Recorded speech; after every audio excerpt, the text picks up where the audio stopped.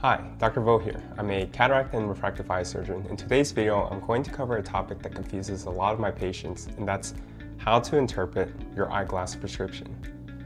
I'm going to throw up a sample prescription up on the screen for you to follow. The first step is to identify your right eye and your left eye. There are two rows. The first one will say OD. That stands for oculus dexter, which is your right eye.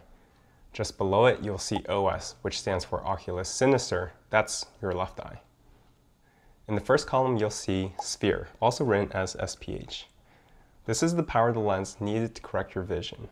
You can see a positive number or a negative number here. If you see a positive number, it means that you're farsighted, meaning that you see objects better at distance and need the glasses to help with your near vision. If you see a negative number, it means that you are nearsighted. You see objects better up close, but need the glasses to help with your distance vision. Your lens power is measured in a unit called diopters. The second column you'll see is the cylinder, also abbreviated by CYL.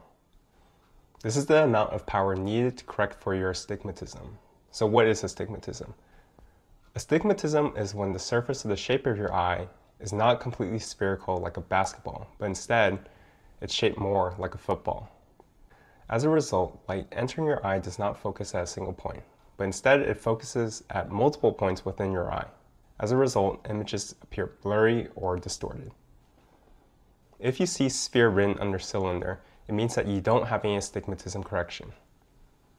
The third column you'll see is the axis. This number will be anywhere from 1 up to 180.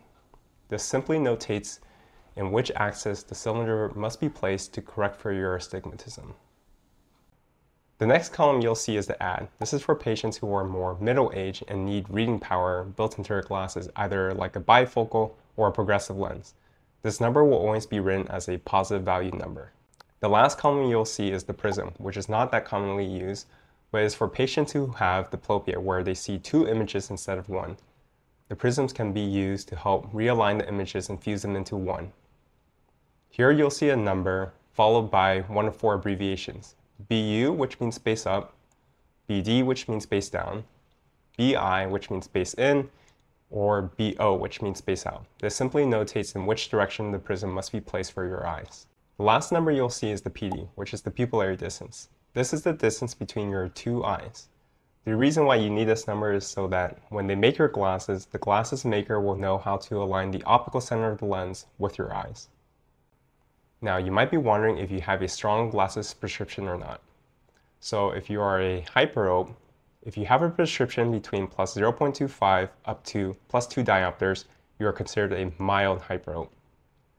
If you have from plus 2 diopters up to plus 5 diopters, you are considered a moderate hyperope. And if you have over plus 5 diopters, you are considered a high hyperope. For myopes, if you have from minus 0.25 up to minus 3 diopters, you are considered a mild myope. From minus 3 diopters up to minus 6 diopters, you are considered a moderate myope. And if you have over minus 6 diopters, you are considered a high myope. For astigmatism, from 0 to 1 diopters is considered mild astigmatism. From 1 to 2 diopters is considered moderate astigmatism. And from 2 to 3 diopters is considered severe astigmatism. And if you have over 3 diopters of astigmatism, that's considered extreme astigmatism. Now, one last note. Just remember, your glasses prescription is not the same as your contact lens prescription, so they are not interchangeable. In a future video, I'll go over contact lens prescriptions. If you found this video helpful, please make sure to like and subscribe. If there are certain topics that you want me to discuss, please drop them in the comments down below. I'll see you in the next one. Bye!